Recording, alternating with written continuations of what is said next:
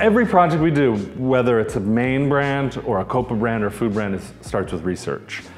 Like, I think there's this myth that like creative people just sort of, it comes out of the sky. You pull this inspiration out of nothing. No. Put some music on. No. Creativity is how you digest the world, how you process the world. And if we're gonna tell these stories in an authentic way, we have to ingest, we have to have a healthy diet of information. You have to physically go. We have to physically go. We have to talk to experts. We have to be guided by people that really know what they're talking about. And so every project has that foundation. So it's all about first starting off with immersive research, and you know, we go to the towns, we eat at the Greasy Spoons, we talk with fans and sponsors, and then we sit down and we hear what the community has said about what type of names that they want, and we decide what is the story that we want to tell. And it's got to be authentic. It can't be something that we think, oh, that would be really cool for that community. It has to speak to that community.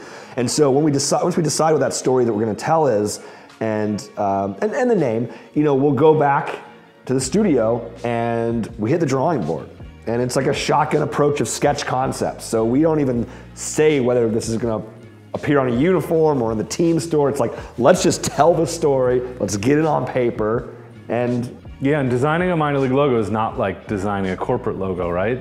Or a sports logo in general. It's not like designing a corporate logo. It's not about super simple, clean, how do we ratchet down something to something that is like this very simple, pristine thing. It doesn't like we're telling a story. It's somewhere between illustration and logo. I mean, it has to still work as a Twitter icon and look good on a hat from 50 yards, but it also needs to tell a really complex story. So there's a lot of moving parts. There's like, what storytelling elements are we gonna bring in?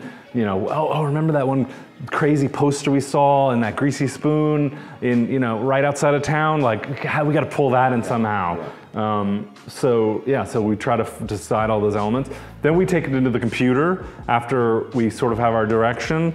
And from there, we clean up the artwork, we deal with colors. Once colors happen, that's where sort of uniforms start to begin. And there's fabric swatches and trim and materials. It's really involved. Yeah, and we always try to come up with what's something unusual? Can we do something unusual with the uniforms? Something that gets people talking. Like, we want layers to the brand. Always trying to infuse new things. We have 160 teams out there. There's 160 unique stories to tell. Everyone deserves their own ideas and their own fun twist on what it means to be a minor league baseball team. So we're always trying to improve our process, of course, and we're trying to stay relevant. We're trying to keep things fresh, and that includes how we conceptualize the designs. And we started out sketching. I went to art school and did tons of figure drawing. Drawing is my favorite thing in the world. That's why I love my job, is that I get to draw every day. But we've tried to draw on iPads, draw on the computer. Can we use collage? We've tried 1,000 different things. It all goes back to the pencil and paper. The pencil and paper is the best way to quickly get your ideas down, to quickly explore like what's going to look best. And the computer's a great tool to be able to clean it up and make it able for production. But if you start in the computer, I feel like sometimes there's a little bit of cheating you can do. There's an authenticity, and there's an approach and a view and the volume and how the character feels that really is best suited by starting from hand. These ideas start with our trips, and then they end up in our sketchbooks, and then they end up on our computers in our office here in San Diego, and then they're sent off to manufacturers, and then the next thing you know, it's on the field, it's in Sports Center.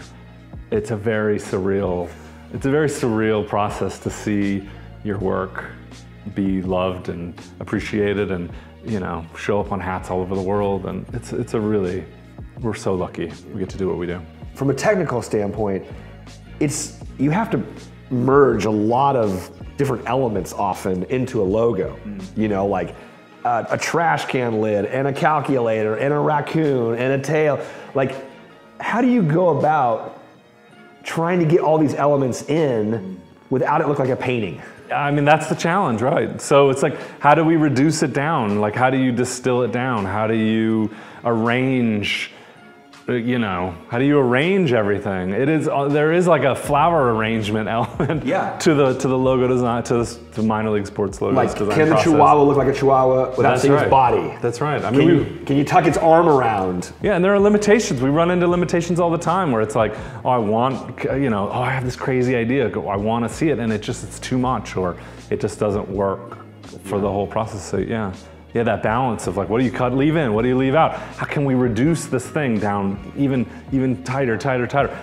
That I think is a key point, is how do you reduce it in a way that it still tells the story with the least amount of elements, in the simplicity of it with the least amount of elements, but it still is a quick read as to what we're talking about. Yep, that is that tightrope that we're always trying to walk, yeah.